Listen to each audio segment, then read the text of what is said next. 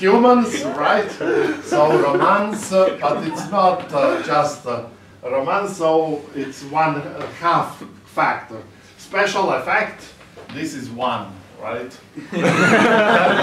Long and short, well, it is long, so, but not excessively long, so say 0.8.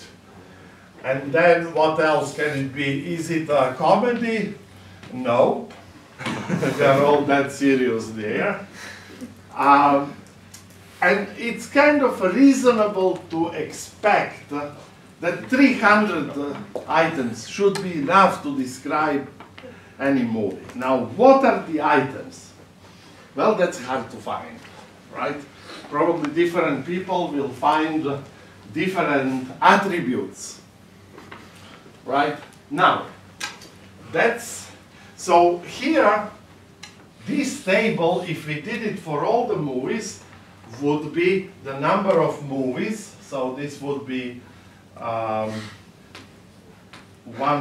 times 10 to the 6, right? And here would be only 300. So this would be a very tall, but very narrow compared to the vertical size, very narrow matrix. Okay. Now, for each user, you can also consider exactly the same attributes, right? Action, romance,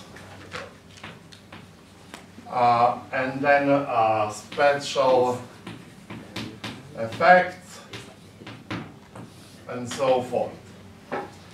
Now, for each of the, so this would be now about, again, 300.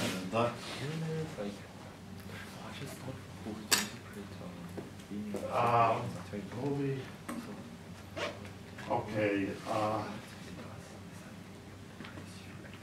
How about we do it so that we don't have to transpose? Instead of doing it this way, we will put user here, and here we will put categories. So this would be action, then it would be, and here will be users, right? User 1, user 2, and so forth. And here is action, then romance, then special effect,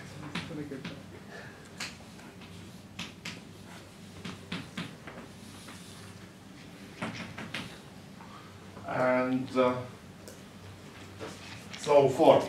So what would be the size of this matrix? Well, this dimension now is about 300, and no, movies were not 500,000. That's a little bit of exaggeration. This was about 17,000.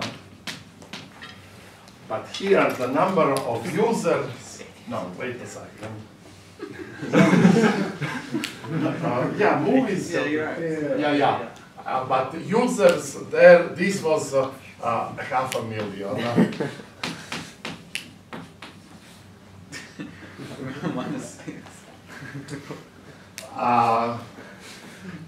So now, what would you put here? Say here, user number 1 is me, myself, and user number 2 is my wife. So action movie, I give it 0.9. My wife gives it 0.1. Romance, I put 0.1. My wife gives it 0.9. Special effect, I give it 1. My wife gives it 0. Right? Then long and short, I'm impatient, so if its movie is long, I don't like it very much, 0.25. My wife being stingy, she paid the ticket, so she likes long movies, 0.75, right? Now, it is reasonable to expect that if you normalize it properly, then how much I would love a movie is simply a product, dot product of this vector with this vector. Why? Because this movie has action of 0.9, lots of action, and I like a lot movies with lots of action, so the product will be large, right? The movie also has 0.5 romance, but I don't like very much romantic movies, so the product 0.5 times 0.1 will be small. So this tells you of each attribute how much of that attribute the particular movie has. And this tells you how important each of these attributes is to me. So when I multiply this by that, this value, if we properly normalize it, should reflect how much I am going to like the movie. Right? And now notice that this is a tall, narrow matrix, and this is a long, short matrix, right? Their product will be gigantic because the dimension of the product is total number of movies times total number of users, exactly what we have in our table. Okay. Now the million-dollar question. Who can find the 300 attributes? Who is really qualified to sort the movies according to 300 categories, right?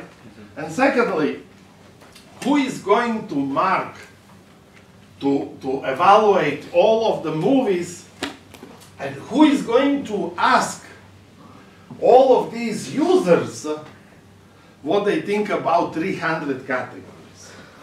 So obviously, this is not a very feasible project, and this is where math comes into the play. As I told you many times, the value of math is that it allows you to do things that you don't understand. But you rely on formulas, right? So what do? You have a partially filled matrix here, right? Then you simply put variables in all of these spaces, and you put variables in all of these spaces. Now, the total number of variables will be 300 times 17,000 and 500,000 times 300, but that's small compared to the number of data points. Because here we have 500,000 by 18,000, about 1% filled. And this is much larger than the number of variables. So what you do, you simply, quote unquote simply, we will talk about that. You put everywhere a known x's here, a known y here, and then you, so let's call the first matrix capital X times capital Y. So in X are all x's as variables. In Y's are just all y's as variables. And then this you subtract on the positions that you have your matrix of preferences M, and you find the L2 norm of this, or what's called Frobenius norm. You simply find the square, you find simply sum of x times y. Okay, so you find the following.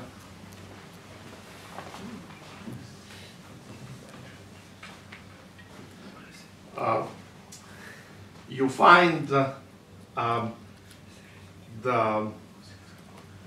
row,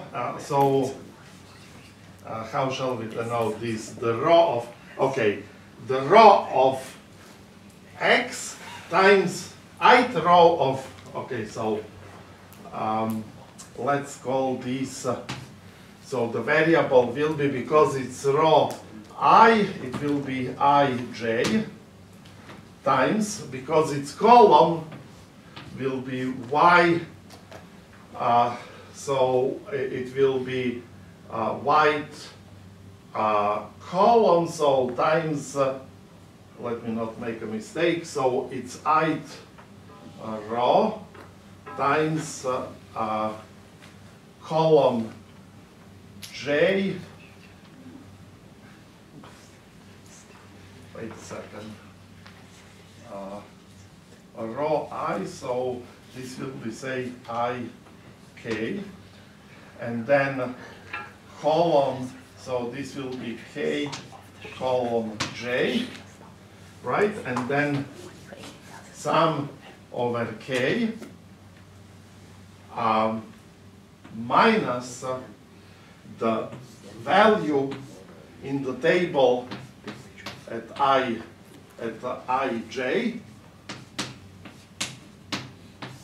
and then squared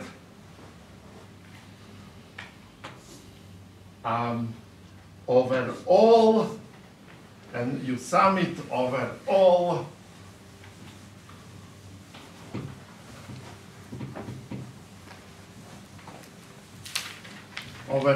ij's for which there is a value in the table, right?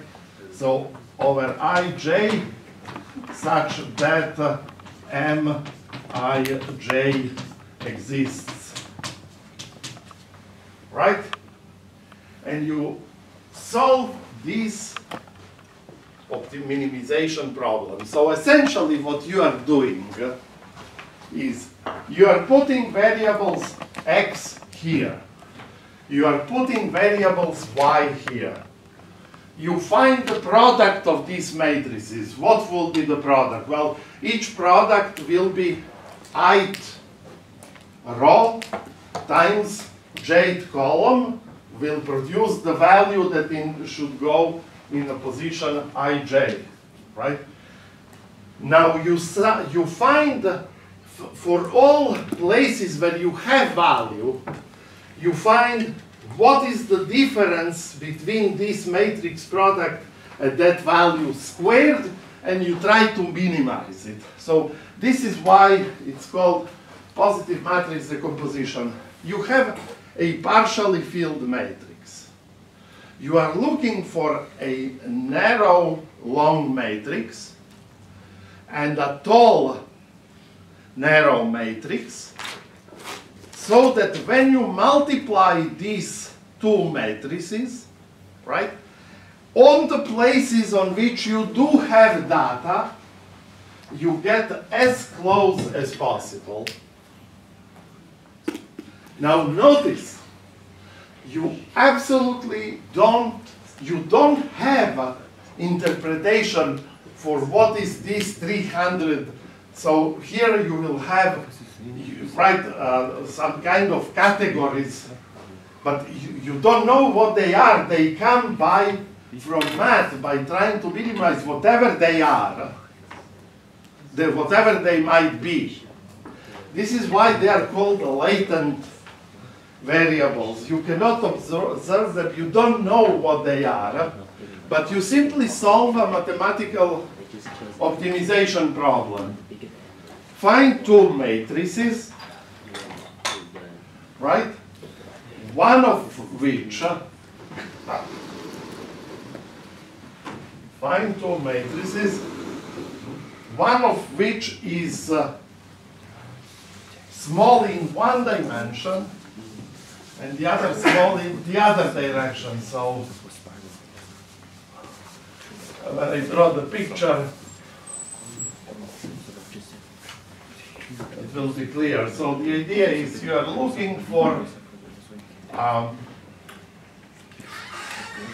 let me see in what direction so we are looking for a tall matrix like this that is of size 17,000 for matrix, right?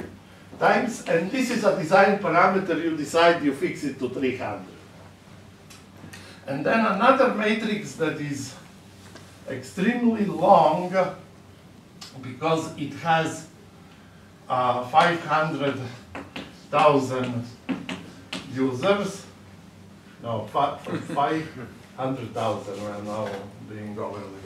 Okay, right? And this is 300. You put variables, you fill this with variables, and you fill this with variables y. You find the product, and the product will be a gigantic matrix. And then you put the requirement that in values of the product, right, this will be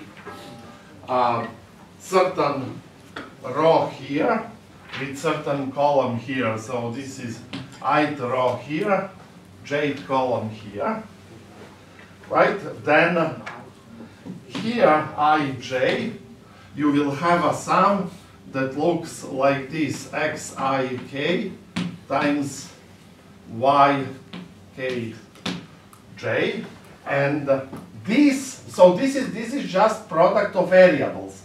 And you force this, the difference between that and the value of the matrix of rankings that users gave you.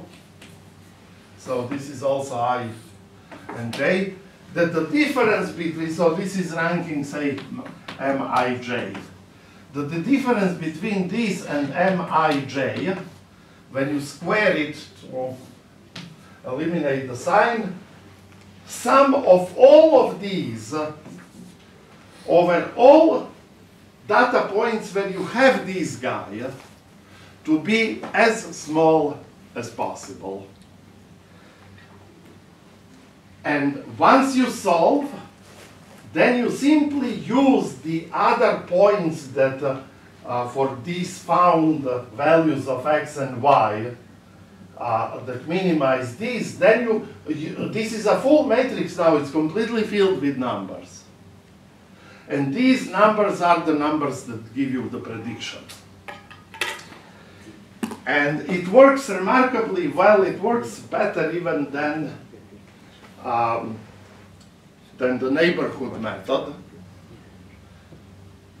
But the final winner, as I say, was actually a weighted combination of ranks produced this way and ranks produced by neighborhood method and several versions of these. Now, what is the problem now here? The problem here is that this is no longer a quadratic function.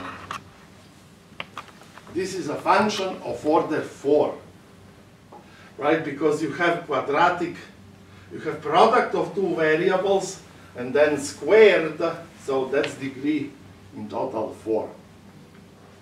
And worse, this is not even what's called a convex function, right?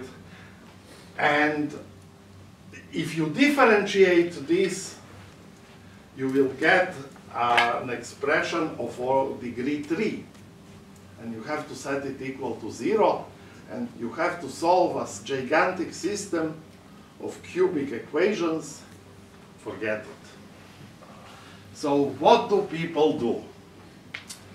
People do the following brilliant trick. First, what you do, you populate X with random numbers, say. Or you can even put ones everywhere, but the best is if you populate with random numbers.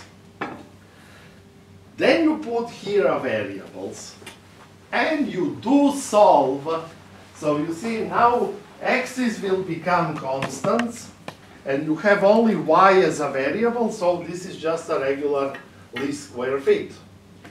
You solve for y, right? So you have the values for y for your random choice here.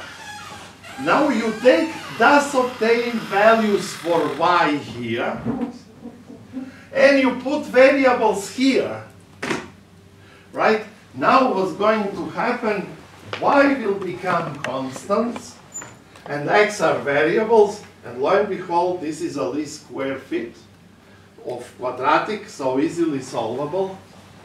And you keep flip-flopping what's variable, what's constant, until numbers stabilize. So do you understand the trick? Right? So it's hard to solve this minimization problem when both x and y are variables. So you start with a random guess here. You put y's and you find y so that the product of x, y minimizes this difference. This gives you some solution for the y's. You take this solution and now you put variables here. You solve these squares and you get some numbers here, which you now take and put again variables here. And you keep alternating between the two sides until the computation stabilizes, and lo and behold, this gives you. Now, there was, after this method of latent variables was proposed, a good deal of computer scientists declared they don't like it. Because, okay, you got some numbers here, but what do they mean? What are the qualities?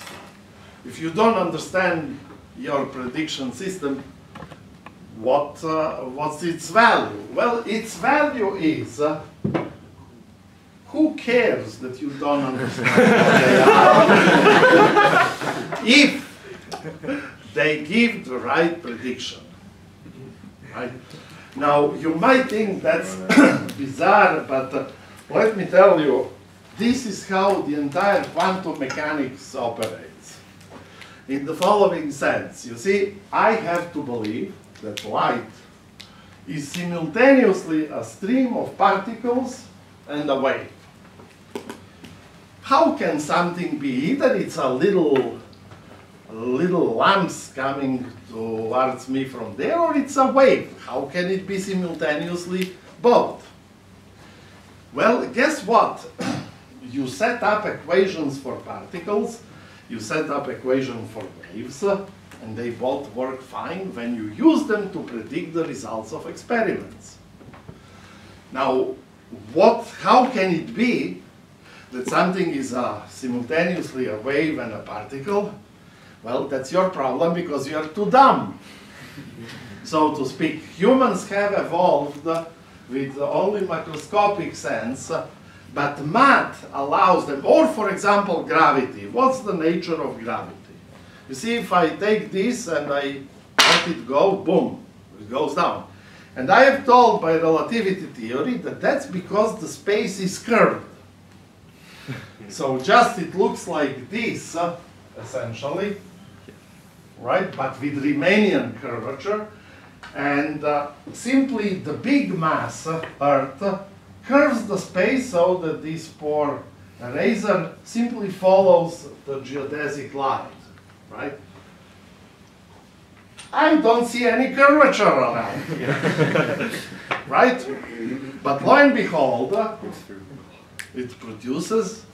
No one has been able to falsify relativity theory or quantum mechanics. And if you ask any honest physicist, and you know you have famous people on the web, and they all openly agree that they don't have the slightest clue what quantum mechanics really and there are philosophies, and it's called, was it Copenhagen interpretation?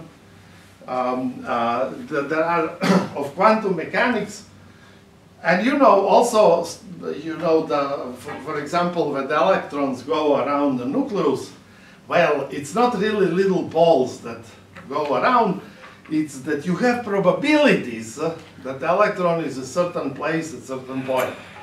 And Einstein was very unhappy about that, and then he said that, you know, God doesn't throw dice and things like that, because, not to mention the Schrödinger cat and so forth. So what I'm trying to say, humans have limited cognitive abilities, but they can do calculations. The measurement of success of a method is not how much you understand what the method does. This is just an added bonus to just make you happy. But the measurement is how good job it does in practice. And lo and behold, these, so to speak, latent variables, even though I don't know when the first one is how romantic the movie is and all that, but somehow they emerge from the process of the modeling. And in practice, they produce excellent results and help people like Netflix make a lot of money, right? And since we all like money, we don't care too much that we have no clue what these 300 quantities, what they represent. For as long as there is a dollar sign in front of it, we are all happy, right? Okay, so as I said, now for the Netflix and even for recommender systems for other purposes, right? You can take ranks obtained, so say raw obtained by the neighborhood method, and you can take raw obtained by latent variables method, and then you take W times rho n plus 1 minus W times rho L. And you call this some kind of composite rank. How big should be W? Well, to determine W, you simply make trial and error by, again, taking out parts of your matrix, running your prediction algorithm to fill it, to find what it should be here, even though you know what it is, but you block it out, and then you choose W to get as close as possible, always changing the test set so that you don't fit your model to a particular subset. And interestingly enough, the error, both systems achieved RMS error of 0.89, which is less, on average, less than 1 star error, right? In movie ranking. And amazingly enough, the two algorithms achieved the same accuracy to, I think, 4 decimal places, right? But one of them was submitted earlier and won $1 million. But interestingly enough, you know, and there were lots of contenders that came very, very close to this number. And it's kind of interesting, is there some kind of information theoretic limit as to what you can predict? Because it's kind of really, really strange that maybe it's some kind of Cramer-Rao bound for recommender systems. Anyhow, now you have a pretty good idea about the basic ingredients, and what people now do, they combine the two methods to produce even better fit. You know, this is not so unusual. For example, face recognition system on your cameras are built out of extraordinarily crude classification algorithm. Like, for example, is the block reasonably symmetric left and right. Well, that's not a face, right? But they could, then they use boosting, they kind of combine, I think, thousands of simple criteria, and I'm really amazed how accurately actually works on cameras. So this idea of cooking up lots of simpler algorithms into more complex algorithm actually works remarkably well, even though it might look kind of pretty ugly because it's not really based on some deep theory of what kind of feature human face should have. Okay, so I think it's a good place to stop because we have to start a new topic. So the midterm will be week 7 on Wednesday for those of you that want to take the midterm. And as I say, I was just persuaded to let you take the midterm and to do the project, and then I'll take max of the 2. So, but don't ask me any other things, I'm already in trouble with fiddling with the rules. Okay. Yes? We've been holding it for the entire lecture, but that's just 10 to the power negative 6. Sorry? 10 to the power negative 6. 6 key on the board. 10 to the power negative 6 on the... 10 to the power million. Yeah, that's half a million. Yeah, but negative 6. Sorry? Oh, sure. You see, that's because what I do in signal processing, it's always 10 to the minus 6. Yeah, so that, well, this is the population of America. So